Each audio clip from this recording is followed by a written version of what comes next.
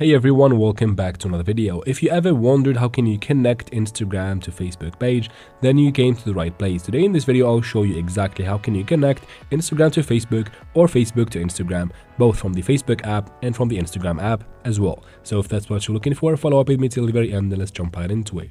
First, of course, you can go ahead and open a Play Store or App Store, depends on what device you're using, to make sure you have both the Instagram app updated to the latest version and also the Facebook app updated to the latest version, or at least have newer versions of those apps for everything to work properly in this process.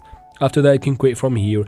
Now let's start from Instagram. I'm gonna open Instagram, have to be logged into your account, and then tap here in the bottom right corner to go to your profile. And from your profile, tap on the three lines in the top right corner, and from this menu we need to go to settings, tap on settings and privacy at the top.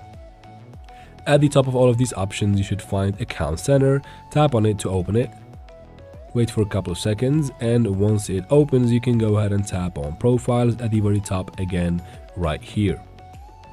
And then from here you can use this option, add contacts, or add accounts, to add your Instagram account or even your Facebook account from here.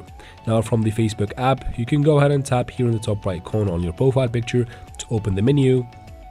And from here we need to get to settings as well, so we can scroll down and tap on settings and privacy first, then tap on settings. It should be at the top of these options.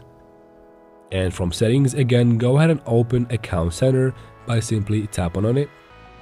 Once it loads up from here, it is basically the same thing. Tap on profiles and you can use the add accounts option to add either your Instagram or Facebook accounts and pages from here very easily. I hope this video was helpful. If it was, please like and leave your questions and comments in the comment section. I'll try to answer every single one of them. And of course, subscribe. Thank you very much for watching and see you in future videos, guys.